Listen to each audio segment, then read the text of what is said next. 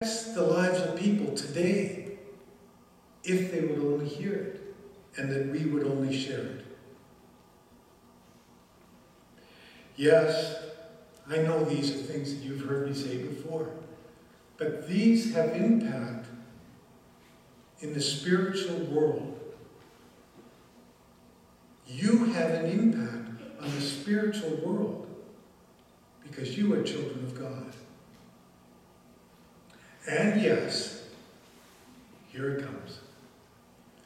I am aware that we need to prepare for our annual general meeting, for the governance of our congregation to work well and to continue forward. And this means calling on you to discern your gifts of service that you might be willing to offer. Yes, time, talents, and abilities, resources that you have been blessed with, capacity on every level that can be generously offered as a blessing for others, service on the board, on the committees, on studies of Scripture and faithful living, knowing that we will be equipped, prepared, and confident to be witnesses of God's love in word and in action, in every opportunity that comes our way. So I'm asking you to discern. We need at least 2 members on a board because some are stepping down for various reasons. Thankful that they've served. We need at least 1 person as what we call our envelope secretary. We need at least another person on our M&P committee to help support the work that they do, supporting the hired people of our church. And there are other places to serve.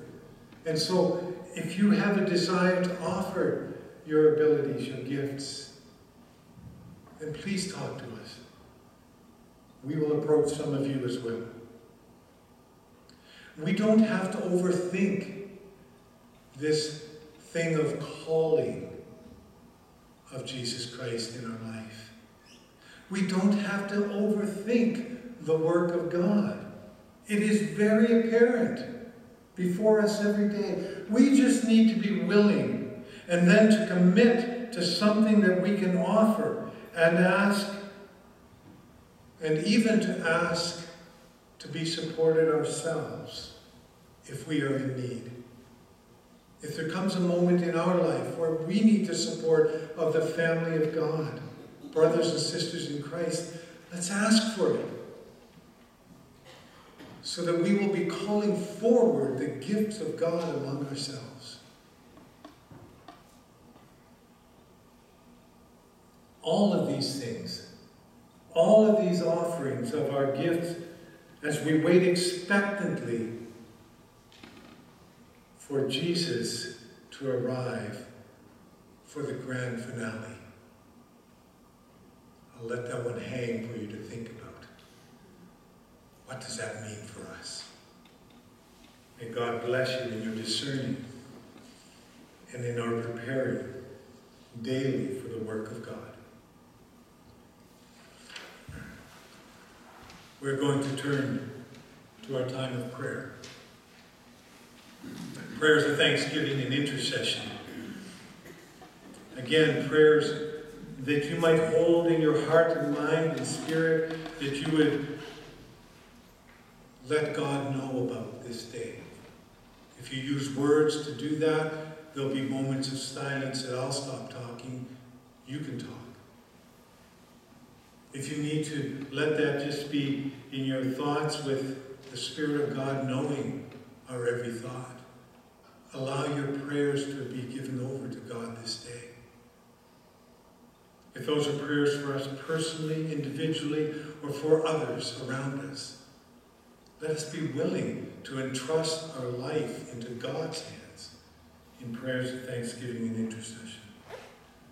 Let us bow our hearts, our lives in prayer.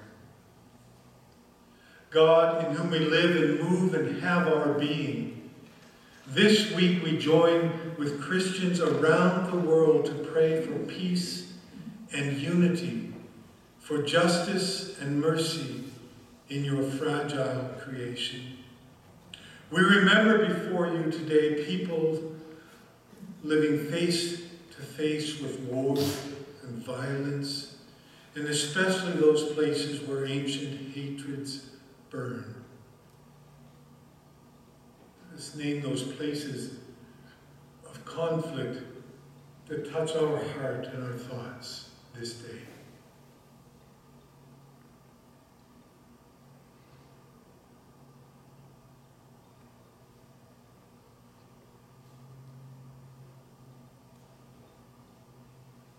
Lord, we're very keenly aware of the conflict that is so deeply embedded now in Russia and Ukraine, and it seems just like it's never ending. It seems that every time we find parts of our world in wars, it's never ending.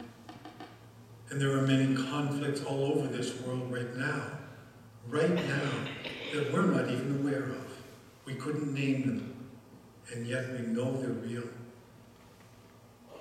Lord, in conflict between brother and sister, those created by you, we pray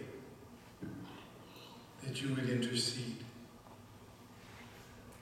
That by our calling and acting for peace and justice, that we would find the ways to disrupt the disruptions of war.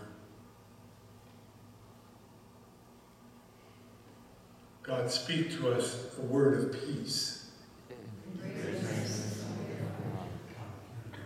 We remember before you people living face to face with economic uncertainty, those struggling with rising costs of daily necessities, and those who have lost their jobs, their savings, their homes or businesses.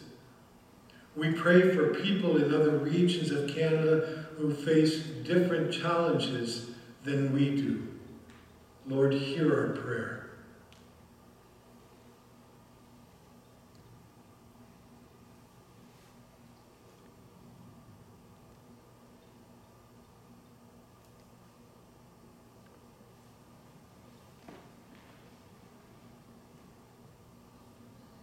God, speak to us a word of reassurance. We remember before you today people living face to face with discrimination and social prejudice.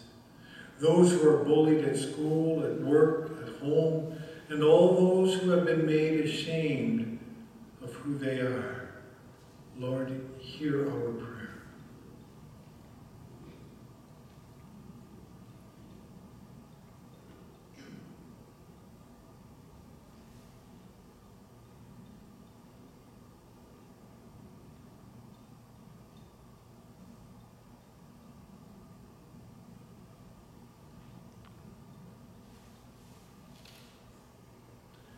God, speak to us a word of dignity.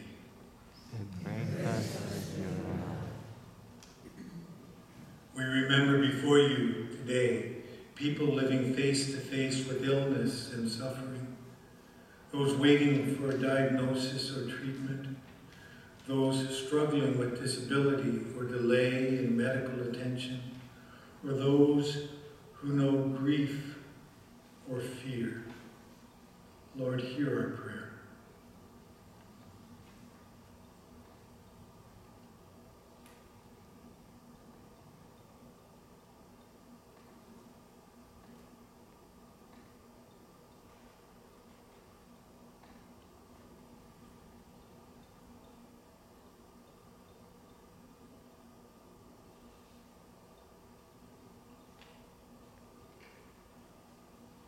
God, speak to us a word of healing. We remember before you today people of different creeds and faiths, those who seek understanding and cooperation among different religious traditions, and those who show love to their neighbors, whatever their creed or conviction. Lord, hear our prayer as we bring it to you.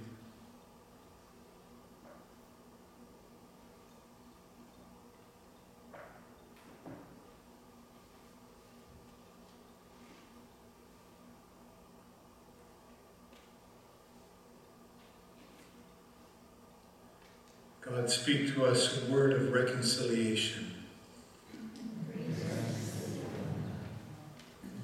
And we remember before you your whole creation and its many vulnerable facets and faces.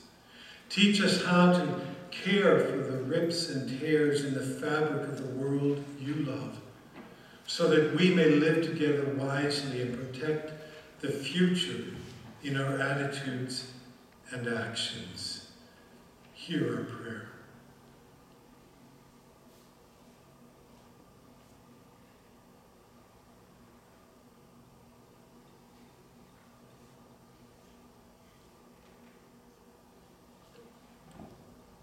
God, speak to us a word of wisdom. And so, in unity with your church around the world that you love, we pray together in the words that Jesus taught us as we sing the Lord's Prayer.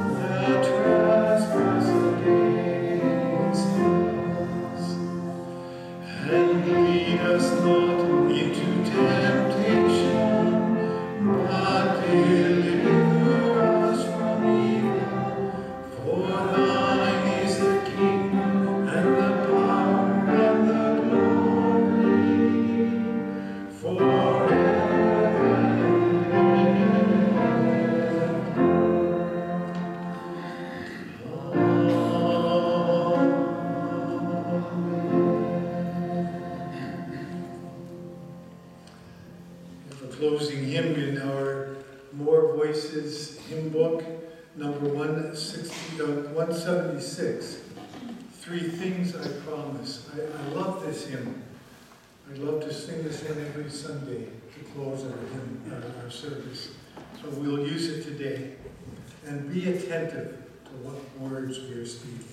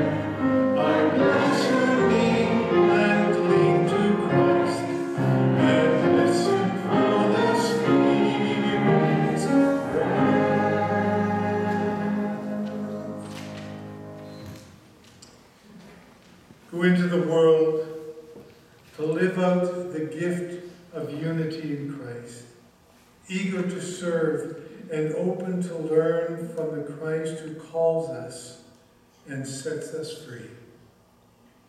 May the love of God, the peace of Christ, and the unity of the Holy Spirit be yours, now and always.